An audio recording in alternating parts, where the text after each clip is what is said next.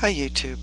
One of my listeners, Lady Shystar, turned me on to these reusable canning lids by Tattler. The link will be below. These these are made in the USA. They started producing them in the 70s, and some people have been using their original lids since the 70s.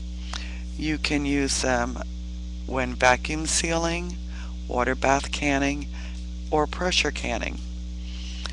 Now, keep in mind, these are a little more expensive, but after 5 uses, they've paid for themselves. And keep in mind that you may not be able to find the metal canning rings if things go really haywire, and they may get hideously expensive in and of themselves, for that matter. This is what they look like. Just a plastic lid and your reusable rings. I bought some wide mouth and regular, which are of course the only two that they make, and this is the only product that they make. They came quickly, and I'm really excited about getting them. So I just wanted to make you aware of that. Links of course will be below.